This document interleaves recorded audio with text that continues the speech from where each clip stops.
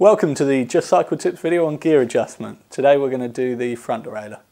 For this we're going to need an Allen key set or a multi-tool and a Phillips head screwdriver. We're going to release the tension from the front derailleur.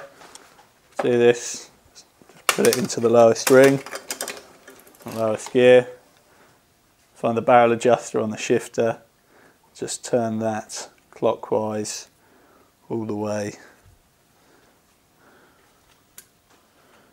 So you've got loads of free play in the cable. Now we can start on doing the limits. So put your rear derailleur all up into the first ring.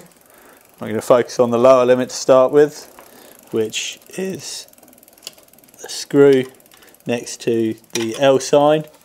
And what this screw does is it determines how far over the derailleur is allowed to go. So it stops your chain falling off into the frame this way, and it hopefully stops your chain from rubbing on the derailleur as well. So it basically prevents over and under shifting. So in this case, what we need to do is we need to get the chain to run as near to this derailleur as possible without it rubbing. So at the moment it's fairly close. Just back this out to show you. So what we're trying to achieve, so at the moment there's quite a big gap between the chain and this side of the derailleur. So it doesn't rub, but equally at the moment there's a possibility it could undershift and you'd be left with the chain scraping against your frame. So to prevent that, we're going to tighten this screw, so turn it clockwise, which brings the derailleur, you'll see it literally move this way. And we're going to do that until it just starts to rub on the mech, and then we're going to back it out a tad. So now that's rubbing on the derailleur. If we just back it out about half a turn, now there's a gap between the front mech and the chain, and that's your lower limit set. So now we're going to work on the higher limit, which stops the chain from going too far this way, overshifting, and it stops this side of the derailleur rubbing on the chain when in the highest gear. Okay, so to do this we're going to want to go to the highest gear on the back. Do that on your shifter obviously. And now we're just going to tighten up the cable a bit so we can actually get the shifter and get the mech onto the highest ring. Just going to change up. So to set this one, same principles apply.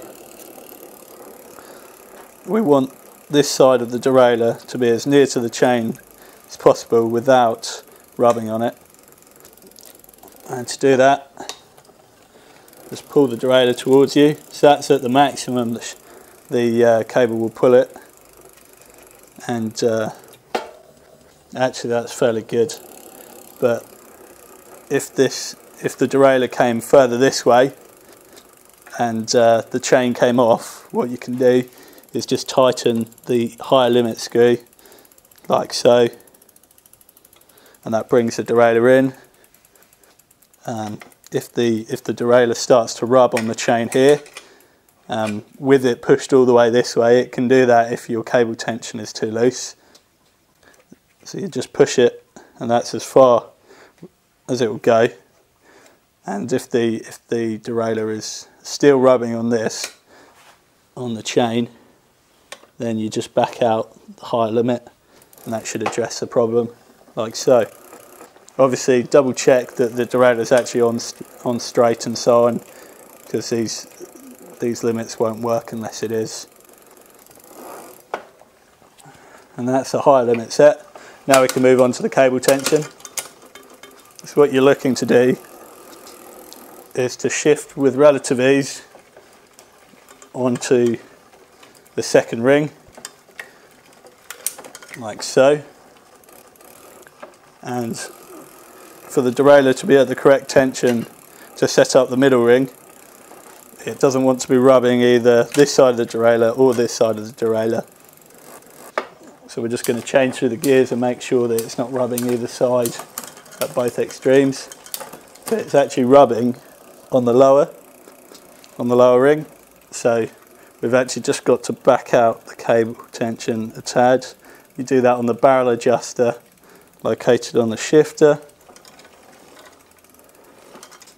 Let's turn that in a couple more turns.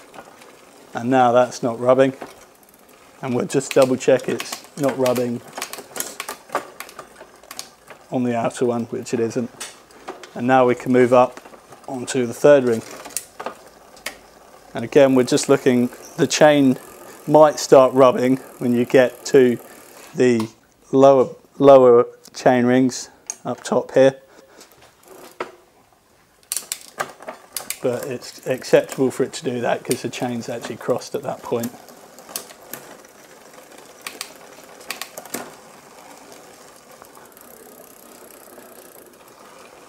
And this one's actually set up.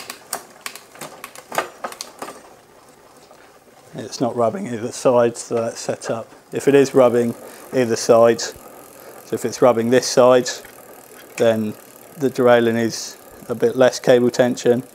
If it's rubbing this side, it needs a bit more. And that's how we set up the front derailleur.